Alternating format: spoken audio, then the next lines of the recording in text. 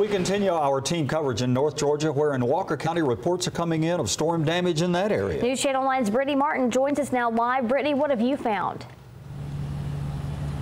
Calvin, Latricia, yeah, there's a little bit of storm damage, but nothing too major, thankfully. We're on Straight Gut Road, and you can see up the road here, there's a lot of debris in the road as you go along. There were a couple trees across the road that crews have been able to get up, but you can see the limbs kind of hanging off the power line there. There were some down power lines here and on Cordell Road that crews on Cordell Road are still working to fix at this moment, but there were some down power lines, and as far as we have been told, most of the power in both of those areas have been restored, but this area did see quite a few trees down across the road and debris in the road as well. But again, nothing too major, and like you said, Latricia, no major injuries, nobody really hurt at this point, which is good news.